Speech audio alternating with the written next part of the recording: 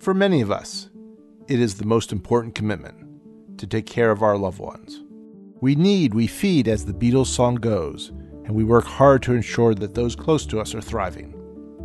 Today, there are 53 million people taking care of their parents, neighbors, and friends. And there are 53 million stories. From the Stanford Center on Longevity, this is When I'm 64, the podcast for caregivers. I'm your host, Ken Stern.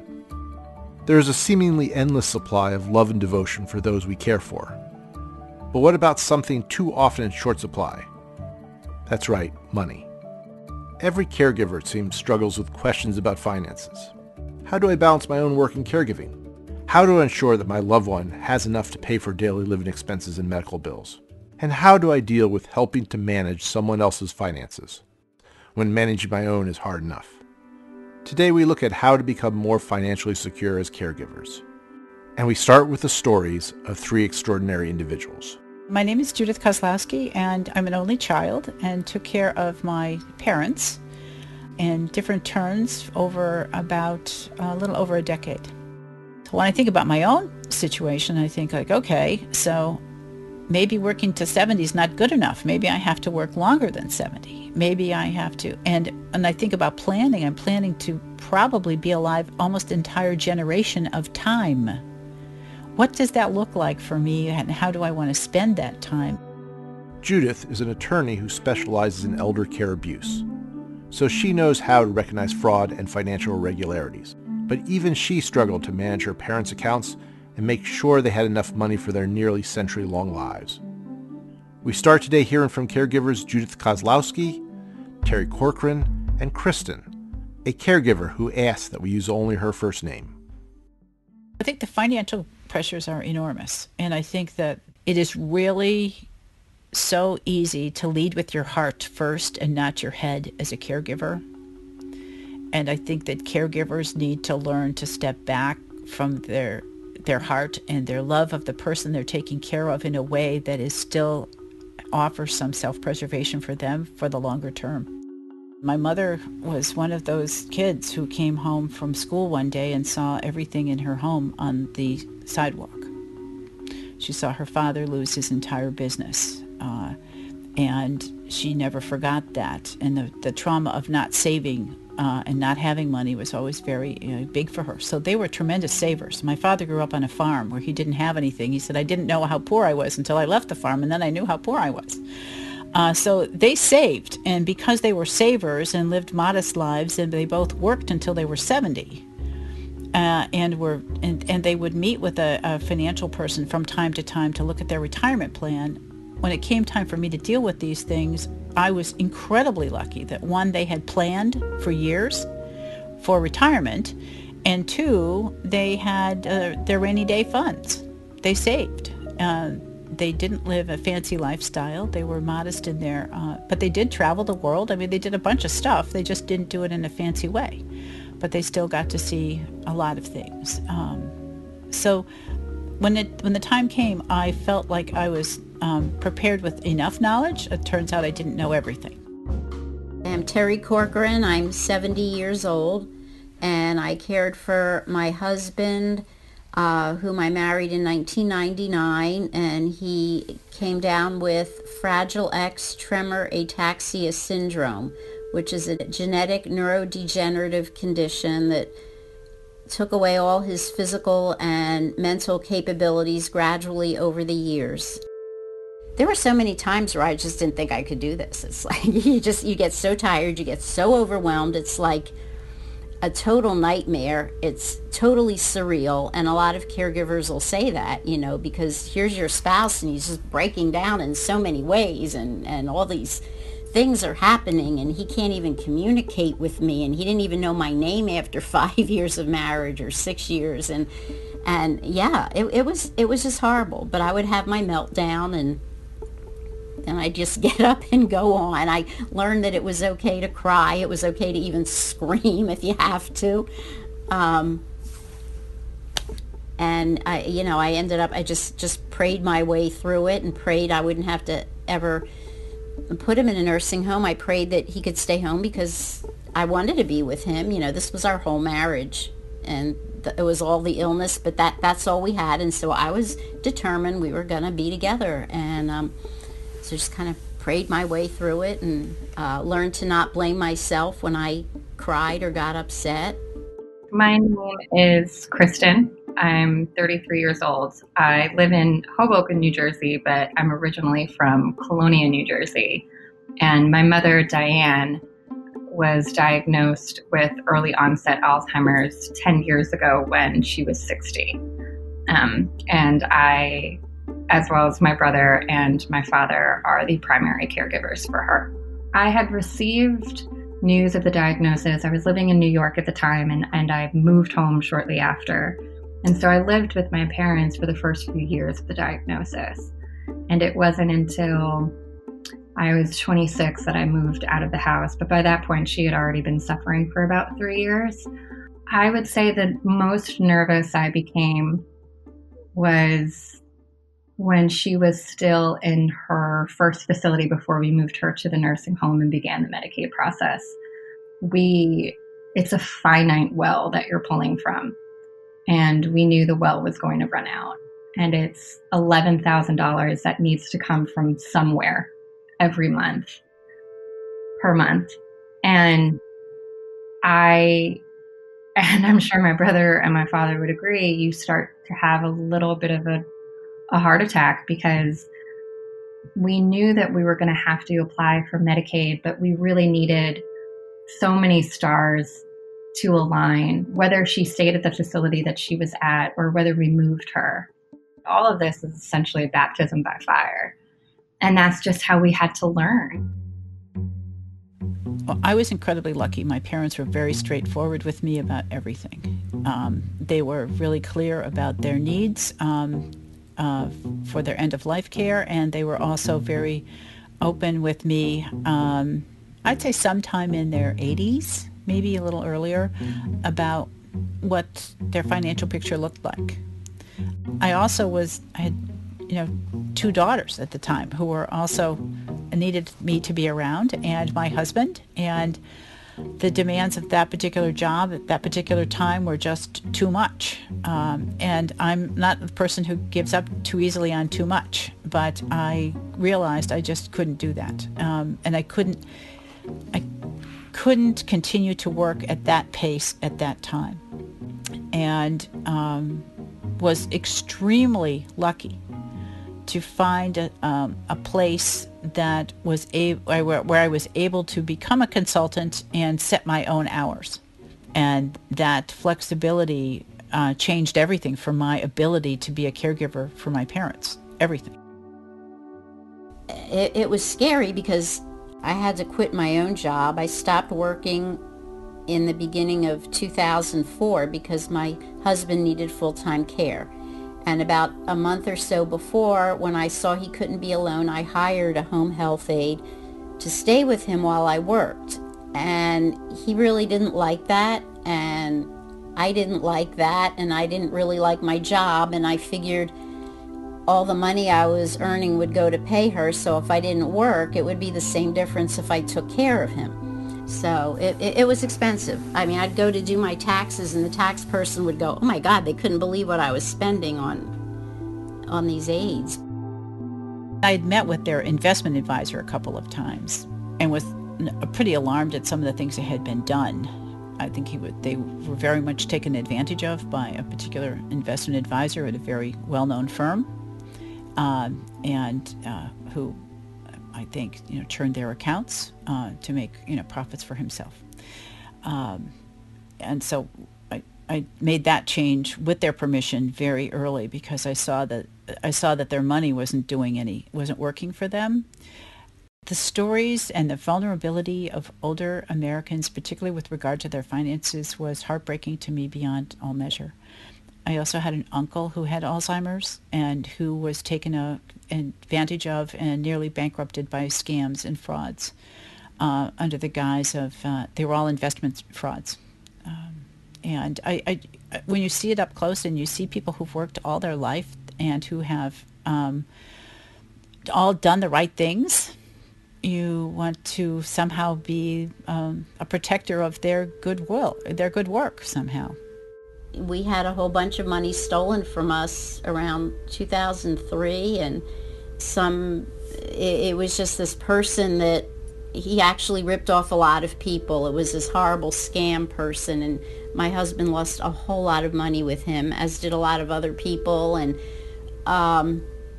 we tried to sue him, but I told the lawyer, I said, I don't even want to get started with this unless you think we can win, because I see big medical expenses coming down the road, and I don't know what they are, and I don't know what's wrong with my husband. But by that time he was in a wheelchair when we went to the lawyer's office. So I said, I don't even want to start this. And it went on for, it was a very stressful thing, and we got a judgment against this criminal, but he couldn't pay us anyway. We couldn't get so I needed to walk away from it, because I paid, I just had to walk away from it and just trust that it would be okay, and that we would not need this money that we lost.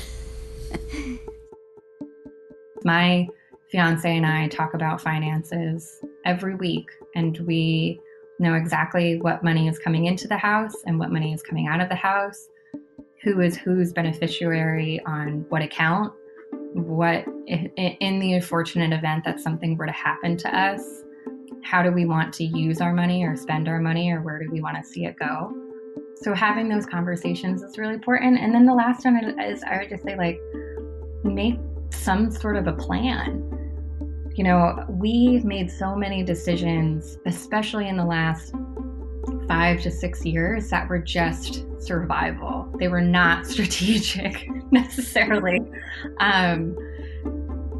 I do have a lot of regrets, but I have to say that going through it for my mother, and now my father is a hearty 78 years old, at least we have sort of a foundation to work from for him, which I'm very grateful for. I just wish we didn't have to learn such a hard lesson.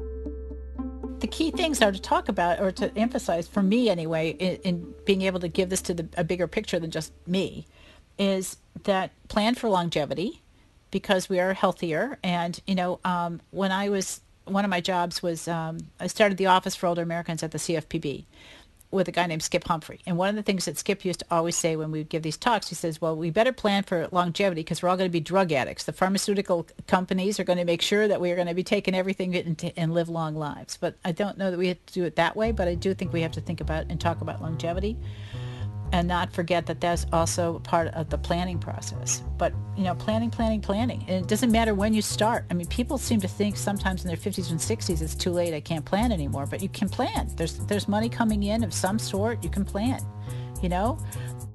People forget they're going to live a long time. And whatever you do when you get your retirement money, please don't buy the boat, It's so tempting, but don't do it. You heard it here first. Don't buy the boat.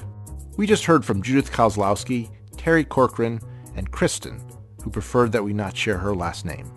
We now turn to a panel of experts who can help us sort out the very important topic of financially secure caregiving. Cindy Hounsel is president of WISER, which stands for Women's Institute for a Secure Retirement. Roger Whitney is host of the podcast The Retirement Answer Man and president of the Rock Retirement Club, and Ron Long is head of Elder Client Initiative Center of Excellence at Wells Fargo & Company. Cindy, we're going to start with you. WISER is a nonprofit organization founded in 1996 to improve opportunities for women to secure retirement income and educate the public about the inequities that disadvantage women in retirement. 66% of the caregivers in the U.S. are women. That's really an extraordinary number. Can you tell us a little bit about how you work to address these inequities? Well, first of all, we talk to a lot of women that are already caregivers, and so who are steeped in it and are, worried about whether or not they can keep up the juggling and the balancing of their home life, their children, their mother or elderly parent. And then, you have the older spouse who is taking care of the other person, and, they too are worried about finances, because no one thinks this is going to happen to them. That's what I find out from people all the time. I wish I had known, I wish someone had told me. So we try to provide that information. And then what happens if you do leave a job that you have and go part-time, and, the things to look out for and all of that. And then resources that people can get to. That's, we do that through workshops, partnerships. We partner with the financial industry. In fact, they step forward in a big way. I think the financial industry wanting to know more about this way back. So we still do a lot of education with them for their advisors. And so, the more people know, the more they can make plans and not have shocks happen all the time, which is what really happens to a lot of caregivers who leave their job because they can't put up with it anymore. I mean, it's the women that I've met that don't have anything that are so brave that like always pushes me, that the women that don't have money, that have these horrific stories, who have done everything right, taken care of themselves. That's really what drives, I think, all of us. Yeah, no, it's not. It's a terribly challenging situation. So, Ron Long, tell us how you're at a big bank, Wells Fargo, one of the largest financial services companies in the world, which you don't always associate with issues like caregiving. How did you and Wells Fargo get involved in caregiving? Tell us your backstory and the bank's backstory on this.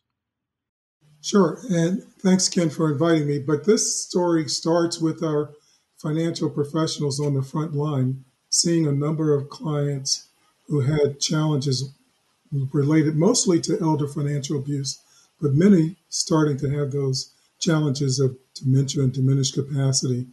And at that time, there was no playbook for a financial advisor on how you handle those situations. So we started to focus more on it. We hired a gerontologist as a consultant, and over time built towards where we are today, where I lead a team called Aging Client Services, which has the prevention of abuse and helping folks manage through life in this area. And then, as we quickly saw, the next frontier is that caregiving. Once you recognize these challenges, caregivers then must step in and play a big role. So what kind of issues do your clients and the clients of Wells Fargo bring to you about caregiving? Well, the challenges there start with, for many of us, we don't plan for caregiving. It drops in our laps. And there are a number of challenges when you go from there. There are the financial issues. You may not be all that great a financial manager of your own finances, and all of a sudden there you are having to manage mom or dad's. You may, in fact, see some financial challenges of your own because you now spend more time, unpaid time in many cases, helping mom and dad with their caregiving situations and managing their finances, which can cause problems for you. So, Roger Whitney, you're a podcaster. Actually, this month you're doing the Parents Project, talking about issues like caregiving. So, what made you, in the context of your podcast, start looking at caregiving and other related family issues?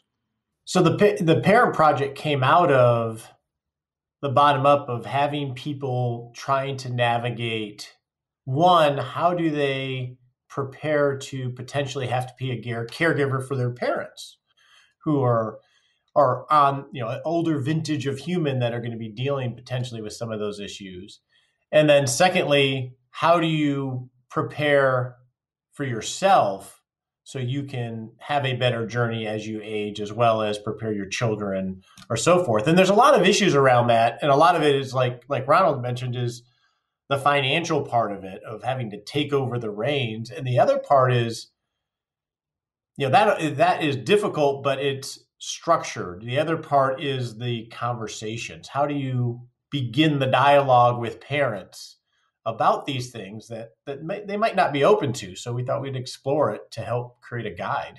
So let's actually walk through that guide. I'll steal your podcast ideas. Why don't you share with our listeners that guide that you're sort of talking about with in your podcast?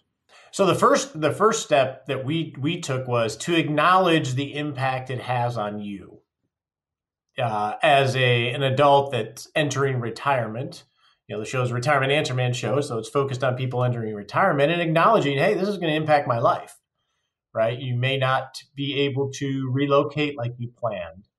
You may not be able to travel overseas because you need to be close, because your parents need help. Your retirement may become impaired. So it started off with acknowledging, hey, this may impact your life if it's not dealt with, or and so acknowledging that, and then we start walking towards, okay, well, how do you start to identify some of this stuff? And Ron, we heard earlier in this podcast from Judith, a caregiver whose parents actually did have those conversations with her, who sat down and thought about the impact on her of the cost of caregiving.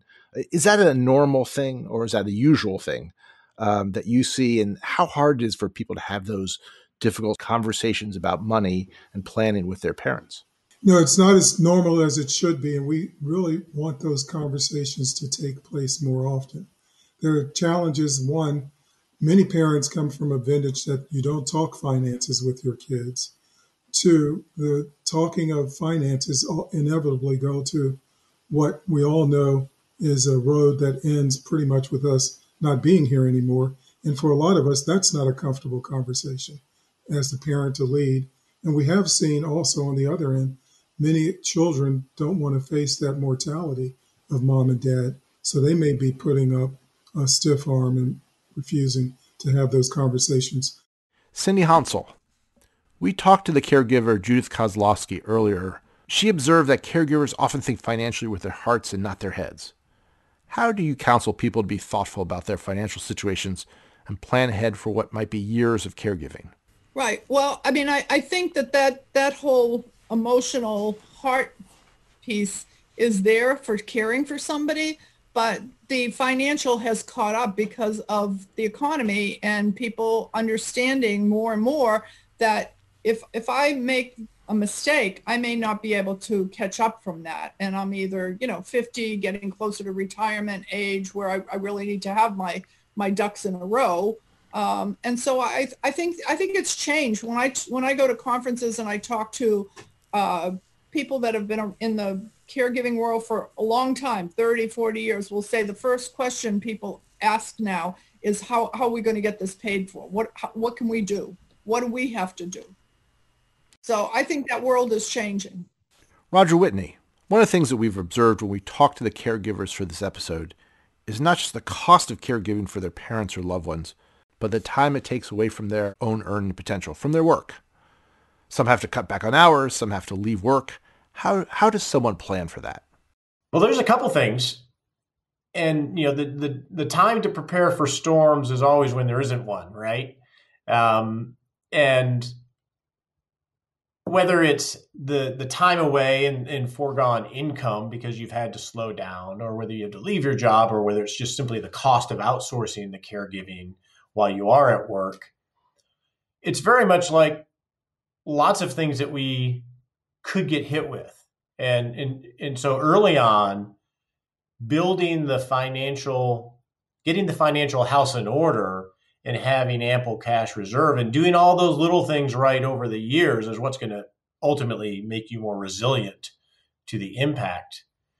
The hard part is we tend not to think about them before they become something that's evident, right? And the real question becomes, what do you do if you didn't do all that other stuff? And now you're in a situation where you have to leave hours and forego income in order to potentially be a caregiver or pay for someone. And you have to define, what are my options and what are my choice set, and then work through what is most reasonable to do. Because it's just like if you hadn't saved enough for retirement, there are options. It's just a matter of whether you're willing to acknowledge them and then work through which one seems to provide the best solution. It's not easy. And Ron, we heard earlier, one of the things that Judith, the caregiver, talked about was seeing, as she began to look into her parents' finances, some indications of financial fraud. Advisor, in that case, churning their accounts. She had an uncle who was defrauded in a big scheme out in California. Now she was a fraud prosecutor, so she had some certain abilities that the rest of us don't have. what are you, from your vantage points, what should caregivers look out for if they're worried about financial fraud for their loved ones? No, it's just that to understand what you're looking at and making sure that if it doesn't look good to you, get in and address it early. Sometimes directly with, if it's a professional who's off target, have that conversation early, document what's been said to you and what you say to them, but also be willing to look through the whole financial picture. To Roger's point, sometimes it's not just the brokerage account. You need to see that full picture. You have some folks, and charities are nice people sometimes, or many times they go overboard, and you start seeing more and more money given to a charity, literally at the expense of that adult's own financial health. And so we need to be in a position to look through the full picture and then be ready to step in and have those direct conversations. And if need be, go to get assistance from a legal professional. Roger, have you seen that in your professional practice? The challenge that older clients or parents of clients face with elder abuse and elder financial abuse? I haven't had elder abuse from outsiders, but in these type of things, we think of the big ones, right? There's a lot that happens around the edges between going to get your oil changed and ending up spending $500 on things you don't need. There's probably more of that seepage that happens of just taking advantage in little ways, knowing that someone isn't quite as clear as maybe a younger person might be. But that happens at every age. Where I have seen it and have dealt with it directly is really the kids. When the situation I'm thinking of is a married couple. One ran everything, and the other one was the primary caregiver. When the manager of the finances passed away, they specifically had everything put into a trust, managed by a bank trustee. And then I work with the client because the kids would have done it. And the parent would have allowed it because they love their kids. And that's their one relationship. So I've seen it in that way. And I think thinking about those things of one, how do you have some visibility? And in an internal way, one thing that I had a family member do was go have this dialogue with the parents and set up and organize so they could have access to observe the accounts, just so they could watch to look for those trends that Ron mentioned. Because a lot of times it's the seepage stuff, not necessarily the huge stuff that's just going to come out and say, be very evident. Cindy Hounsel, let's leave on a happy note. What's gotten better in terms of financial planning since you've been running Wiser for women and caregivers? I think more women are interested, and more women, even if they don't take the steps they know they should, and they'll, say that they're about to do something, and they'll write to us and tell us how it worked and how happy they are that we had a great letter just before Christmas from a woman who said, I was going through a bad divorce. I read everything you had. I decided not to try to keep up the same lifestyle. I downsized. I saved. I paid off my debt. And in all of this, I am so grateful because I don't have to worry about anything. Cindy Hounsel, president of Wiser, Roger Whitney, host of the podcast, The Retirement Answer Man, and Ron Long, head of Elder Client Initiative Center of Excellence at Wells Fargo. Our senior producer for When I'm 64 is Carrie Thompson. Our associate producer is Avad Ahmadbegi, and our intern is Ellie Wartell. Special thanks to Wells Spouse Association and Alzheimer's New Jersey. Please like us on iTunes and leave us a review. You can find out more about us by visiting our website, longevity.stanford.edu. You've been listening to When I'm 64, the podcast for caregivers. Thanks for joining us. I'm Ken Stern.